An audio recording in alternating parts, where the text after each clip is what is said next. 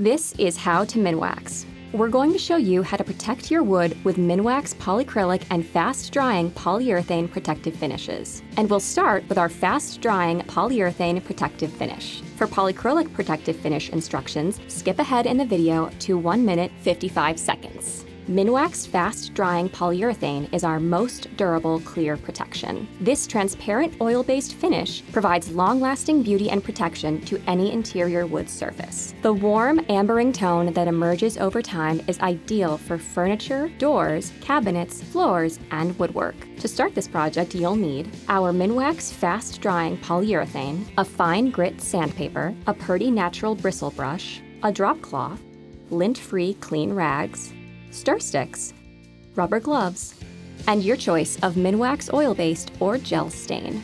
Make sure the surface is dry and free of old finishes, paint, wax, grease, polish, dirt, or any other foreign matter.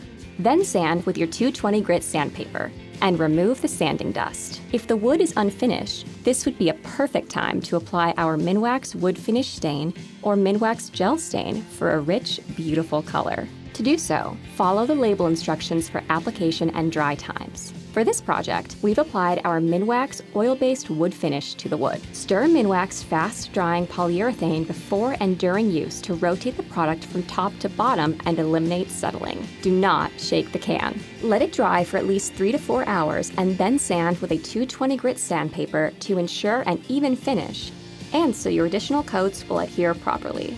Remove the dust and proceed with the second coat. If you want to add a third coat, make sure to repeat the sanding step before you apply. After the final coat, wait 24 hours before light handling. Now, here's how to apply our Minwax polyacrylic protective finish, which adds a crystal clear, ultra-fast drying protective top coat on interior projects like furniture, trim, doors, and cabinets. It's ideal for use over all stain colors and wood species. To get started, you'll need our Minwax polyacrylic protective finish, a fine grit sandpaper, a Purdy synthetic bristle brush, a drop cloth, lint-free rags, stir sticks, rubber gloves, and your choice of Minwax water-based or wood finish stain. To prep, make sure the surface is dry, clean, and free of wax, grease, polish, and old finishes, especially if it's in poor condition and contains any foreign matter. Then sand the wood with fine-grade sandpaper until it's smooth, and remove the dust with a damp cloth, waiting for it to dry before you continue.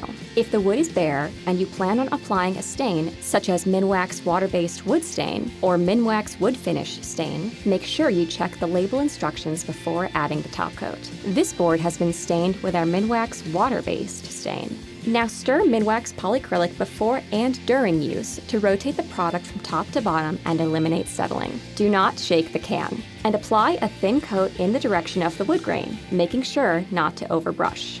Let it dry for at least 2 hours and then sand with a fine grit sandpaper to ensure an even finish, and so your additional coats will adhere properly. Do not use steel wool to sand your wood.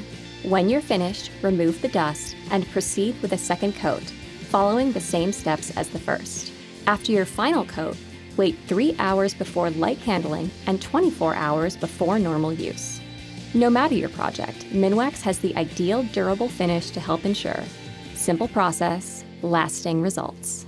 Thanks for watching.